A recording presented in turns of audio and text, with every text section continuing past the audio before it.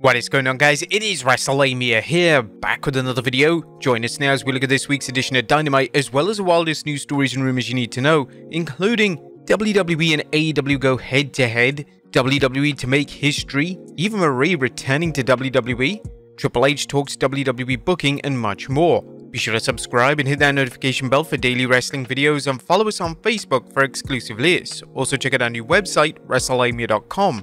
Now, as always, we won't recap the matches, but just look at the good, the bad, and the downright ugly. As always, we start off with the good as number 1 AEW Continental Classic. Last night's show was built entirely on AEW's new tournament, known as the AEW Continental Classic. The tournament has a stacked field, and a winner of the tournament will be crowned at the World's End pay-per-view next month, and will receive 3 separate championships, becoming a Triple Crown champion in the process. The 3 championships are as follows: the Ring of Honor World Championship, the Strong Openweight Championship, and the brand new AEW Continental Championship. The first match in the tournament saw Swerve Strickland take on Jay Lethal, and the match was a passable opener. However, it could have been nice to see extra emphasis on Strickland selling following his absolute war with Adam Page at Full Gear. The second match saw Jay White defeat Rush, and it looks like AEW are still keen on presenting White as a top star in the company, despite him coming up short against MJF this past weekend. The final match to air on last night's broadcast saw Jon Moxley defeat Mark Briscoe in the main event slot on the show. The match was decent as expected, and the tournament acts as an intriguing hook to keep fans watching each week. One criticism that is likely to be directed towards AEW's booking of the tournament will relate to the predictability. All 3 tournament matches on the show were good from an in-ring perspective, yet their outcome was never in doubt, so it'd be nice if AEW threw in a few upsets to make the tournament as exciting as possible. Number 2, Christian Cage's promo. Christian Cage continues to be the undisputed highlight of AEW programming.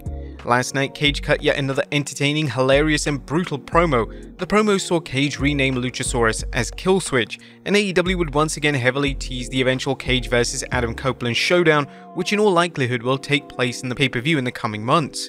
Number 3, the Devil's identity revealed. AEW's Devil mystery continued last night as a mysterious figure interrupted a promo segment between World Champion MJF and Adam Cole.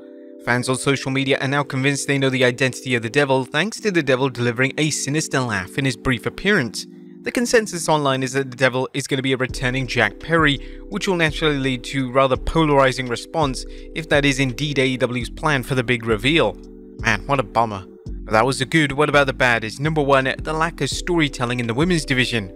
Toni Storm's recent body of work shows that character work is everything in pro wrestling, and it's hardly a surprise that Storm is one of the most over wrestlers on the entire show. The issue is that outside of Storm, there's a lack of storytelling in the women's division, and the matches on the show seem rather flat. It would be nice for the rest of the division to give a compelling storyline that fans can truly connect to, as AEW have a ton of talented women on the roster. They just need to utilize them in a more effective manner. Now, there was nothing downright ugly on the show. The tournament got off to a strong start, and numerous stories were given a nudge in the right direction. AEW are now on the road to the World's End pay-per-view event set for December 30th. But that was our review of Dynamite. But what do you guys think of the show? Let us know in the comments down below. Now let's move on to the news.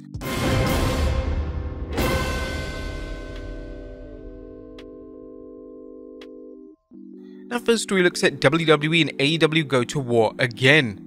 Now, our top story today takes a look at some major news relating to this Saturday. Yesterday it was announced that AEW Rampage will move from its usual Friday night slot to Saturday for 1 week only.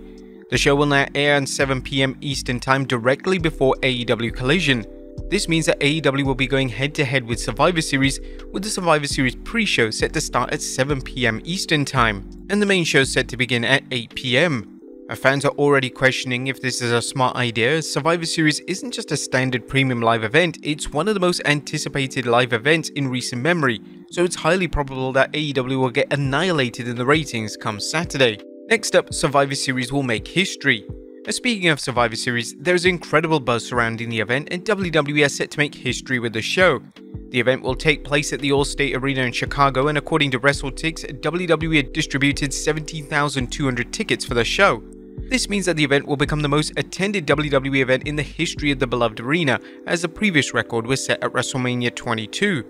There's been major hype for the event for numerous reasons. Firstly, all WWE premium live events have done huge business under the Triple H era, and with War Games being on the card, it's only added to the hype and anticipation. Additionally, there's also the CM Punk factor. Despite there being several reports that Punk won't be showing up on Saturday, fans are convinced that Punk is coming back during the show. It's worth noting that although there have already been a boost from the Punk rumors, the show was well on its way to selling out months ago before there was a single rumor of Punk returning to the company. Next up, NXT Commentator Defends WWE. For the most part, it was understandable why WWE announced Randy Orton's return ahead of time. It was widely reported that Orton was coming back at Survivor Series, and it was also reported that WWE wanted to avoid fans thinking Punk was going to be in the War Games matchup. Logic aside, there were still some fans who criticized WWE for announcing Orton's return in advance, as a portion of the fan base wanted Orton's return to be a genuine surprise.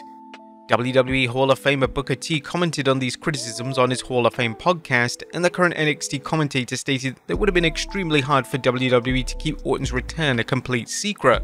You know, a surprise would have been great, but I'm sure someone would have broken on Twitter that Randy Orton had been spotted in Chicago. I'm sure of that. There's no way around that. So these days, trying to surprise someone, you might be just shooting yourself in the foot. Everybody should know that Randy Orton is going to be there, so they could tune in and buy it more than anything. More importantly, you want the Randy Orton fans to know that he's going to be there. Next up, AEW to enter into a new Wednesday Night War. In 2024, AEW will embark on yet another Wednesday Night War. However, this time it won't be against WWE, it'll be against the Griffin family from Family Guy. Starting from March 6, Family Guy will move to Wednesday nights, which gives AEW Dynamite considerable competition. Whilst Family Guy isn't as popular as it was 10 years ago, maybe even 20 years ago, it still attracts around 1 million viewers on average, which is around the same amount that AEW Dynamite attracts on a weekly basis. Do you think Tony Khan can win the war against his new nemesis? Let us know in the comments down below. Next up, WWE bringing back Eva Marie. Eva Marie had two separate runs in WWE, and neither of them were met with positive reviews. Although there's a lack of interest from fans seeing Marie return, she took to Twitter yesterday to state that WWE should cut some talent in order to bring her back. As the highest paid female WWE superstar, my contract could only activate after a series of talent releases in order to free up the capital to cover my contract. But am I down? Who should WWE and Fox cut in order to afford bringing me back? Whilst the tweet is clearly in character, it can be questioned why on earth Marie is teasing a return of some kind. Have WWE and Marie reached a deal, and is this acting as a prelude of what's to come? Whatever the case, Marie's tweet raises alarm bells, and we'll have to keep a close eye on the situation. And finally, Triple H talks his booking philosophy. Our final story today takes a look at a recent interview from Triple H, who discussed a range of topics, including his booking philosophy. The head of creative was interviewed by Sports Illustrated this week, and the game went into detail when it comes to his philosophy for booking the WWE product, and he even name-dropped Vince McMahon. Vince taught me years ago, you put yourself in the seats and you'll never go wrong. You always got to maintain that perspective. I started out as a fan, book what people want to feel and see. Writing this stuff is a feel. You can analyze stories and how they come together, but how does it make you feel? If you can make people feel those stories, they're going to be invested in the product. That's how we try to approach. Find that ultimate emotional place for the talent and the characters and the stories they're in. The multi-time WWE champion would also discuss how WWE don't take their fans for granted, and the game offered some insight into how the current roster operates. We don't take our fan base for granted, and the way our talent operates is different from other generations. They want to go out there and put the best possible show they can.